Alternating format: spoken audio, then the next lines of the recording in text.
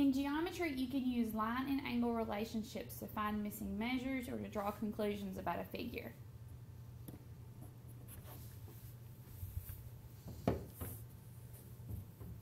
Here are 3 relationships that you will find between lines. First, perpendicular lines. These are lines that intersect, forming 4 90-degree angles. You can see in this figure that line L and line M are perpendicular because this corner here is a right angle.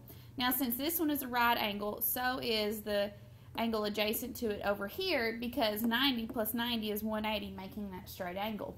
You can continue that thought to prove that the bottom left is a right angle and also the bottom right is a right angle. You can note this by taking the name of the line L and drawing an upside down T. That's the symbol for perpendicular to line M. Parallel lines are lines with the same slope that never intersect. In the past, when you've studied parallel lines, you may not have used that word slope, but from Unit 3, we've learned about the steepness of a line and how that is named the slope, and that is the characteristic of parallel lines. You will continue that idea in other geometry classes and in Algebra 1 by noting the slope in an equation and seeing that those equations form parallel lines. So line R is parallel to line S. It can be drawn with 2 lines kind of at a diagonal, or they could be straight up and down. Either way, that communicates that line R is parallel to line S. And skew lines. These are lines that never intersect, but they're not parallel. And that's because in 3D figures, they're on separate planes. So if you look at this rectangular prism here, I've tried to highlight it in green. Line X and line Y will be kind of like how my arms are right now. They're on different planes, and if they were to continue on, they're not going to intersect, but they are not parallel.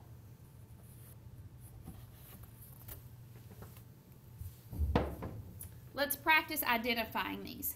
First, let's look at line AB and line AC. So AB is running here, AC is running across the top here. Their relationship is they are perpendicular.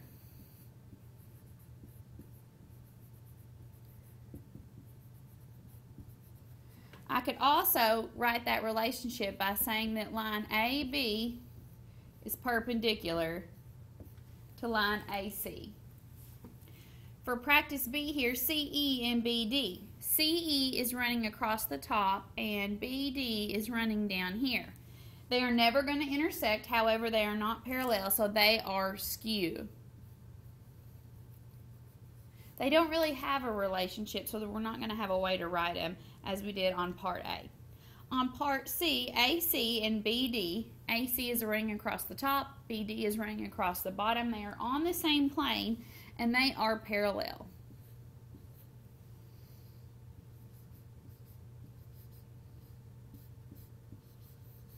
So I could write that as AC is parallel to BD.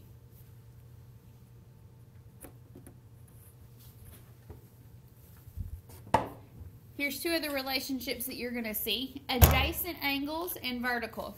Adjacent angles have a common vertex and a common side. They're side-by-side angles. You may have heard this word adjacent just as a general English vocabulary word and not just in your math class. So angles 2 and 3, they have the common vertex right here, and they have the common side.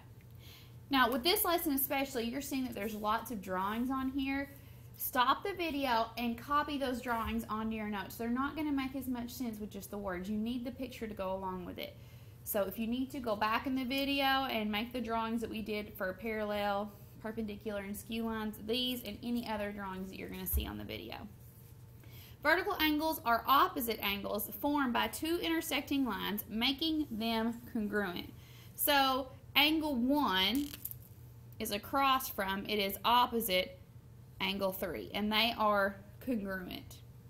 Angle 2 and angle 4 are also congruent.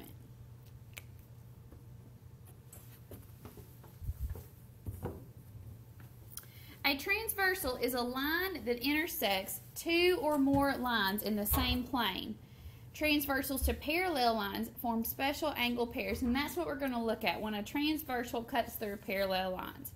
So you can see my parallel lines. The transversal is the diagonal going through there, and I've tried to color code the congruent pairs. There's three things you need to know about parallel lines cut by a transversal. First, their corresponding angles are congruent. So if you look at each kind of subfamily in this, angle 1 corresponds to angle 5 because it's to the left of the transversal and it's above the parallel line, whereas angle 4 is corresponding to angle 8, and it is congruent.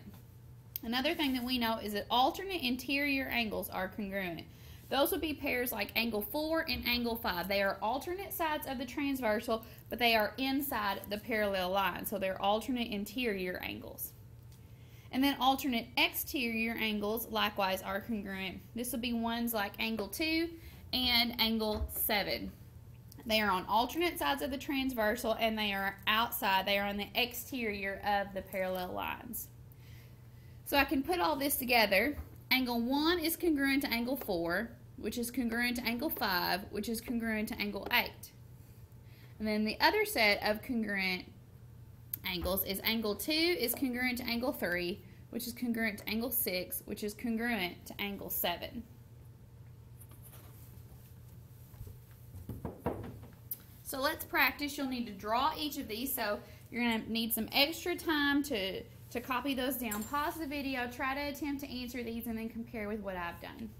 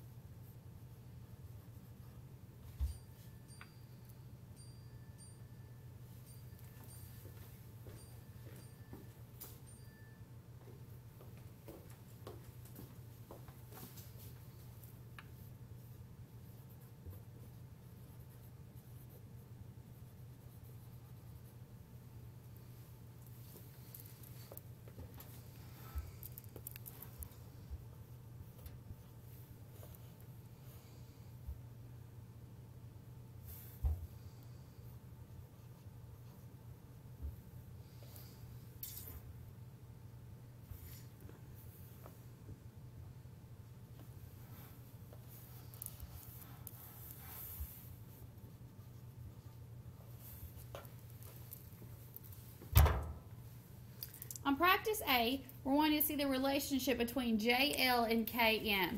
JL is running on the left and KM is running on the right. They are parallel to each other. LM across the base of the figure and KN coming on like the back corner, they are skewed. They never intersect and they're not parallel. LM and KM, LM running across the bottom, KM running down from that. Those are perpendicular. Then on the second half, line R is parallel to line S. Find the measure of each angle. These are like puzzles that you're trying to figure out, and you're using what you know about parallel lines cut by a transversal and what you know about supplementary angles. You are given that down here is 30 degrees. So angle 1, if I look up at angle 1, that is a corresponding angle. And we know that corresponding angles of parallel lines cut by a transversal are congruent, so those are 30 degrees. Now for angle 4, directly underneath it, I know that it is 150 degrees because angle 1 and angle 4 are adjacent to each other. They form supplementary angles, making a straight line. So I have to ask myself, what do I add to 30 to get 180 degrees? And it's 150 degrees. Then it asks about angle 6. Angle 6 and angle 4 are alternate interior angles, and we know those are congruent, so it is also 150 degrees.